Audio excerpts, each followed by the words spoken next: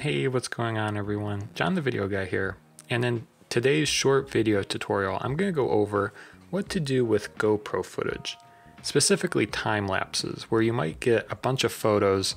How do you turn them into a video time lapse inside Premiere Pro? So let's get started.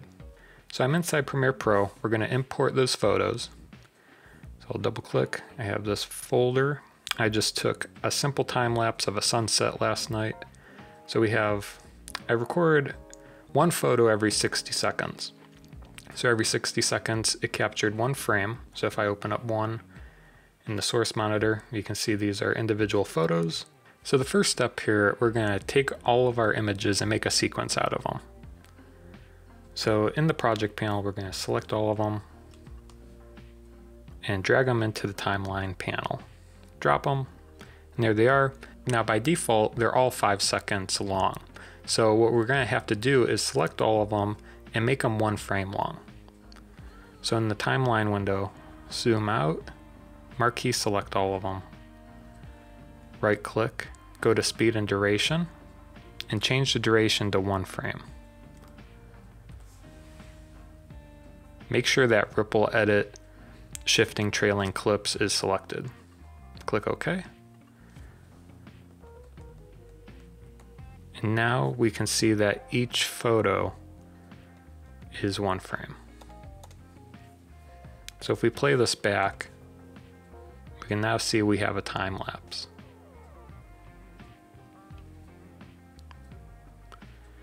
So this is great, but we made a sequence based off of the image file. And I like to do this because it keeps the original resolution of the images. But how do we use this in a normal video?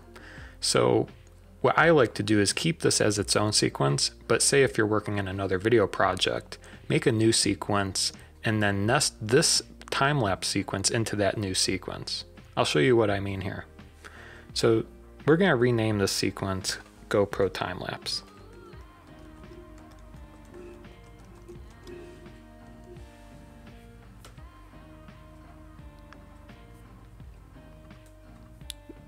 Then we're going to make a new sequence, and this will be our project sequence. So say if this is your preset, we'll click OK. And what you can do is drag this GoPro time lapse into this project sequence.